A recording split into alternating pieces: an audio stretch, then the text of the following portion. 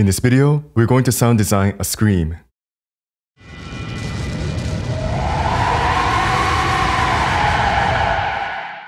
Screaming is the very first act that we all do the moment we're born.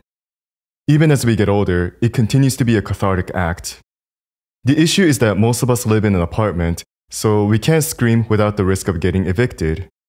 So, the best next thing is to sound design a scream. This is the video that got me excited to make a scream sound.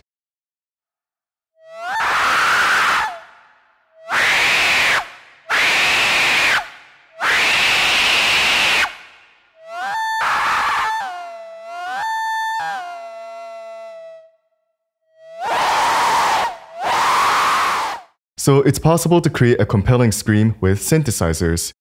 First step is to analyze what's going on here. There are modules for oscillator, filter, and amplitude. A pressure sensor module is controlling the filter frequency, oscillator pitch, and amplitude.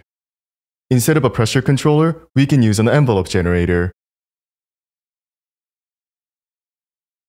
So these are going to be our main ingredients. For this tutorial, we'll use white noise as the sound source.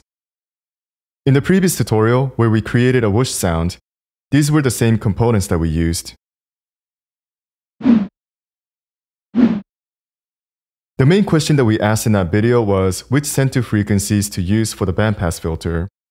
We learned that there are center frequencies that sound like certain vowels. For example, 500 Hz is an O sound.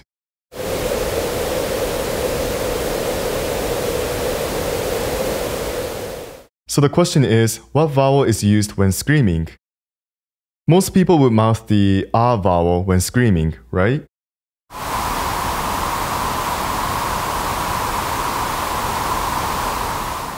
In the video that we have been referencing, the scream sounds more realistic due to the filter frequency increasing over time. I scaled the envelope with 500 as the minimum and 1100 as the max for one of the resonant bandpass filters. So it's like an oh sounding scream. And I had another resonant bandpass filter for adding more depth to the scream. Next, we need an envelope for the amplitude. The shape will somewhat follow the filter envelope.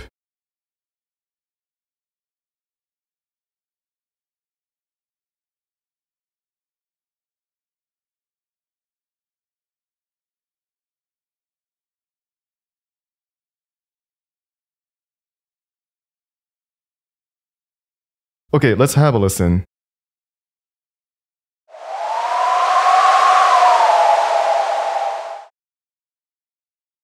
So it sounds like a wind, but we do hear something that resembles a human screaming. We need to make it sound more abrasive, so let's apply a lot of distortion. In the sound design reel, I use an external saturation VST with tons of gain and the overdrive tilde object.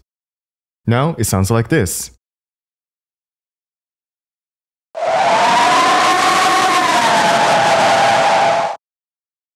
Instead of the external saturation VST, overdrive tilde with a high drive factor can also result in an aggressive screaming.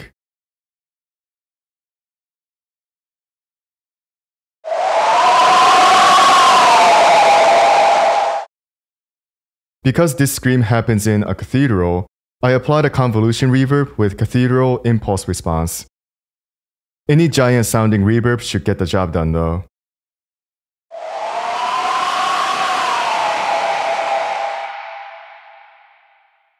Finally, let's listen again with the fire background soundscape.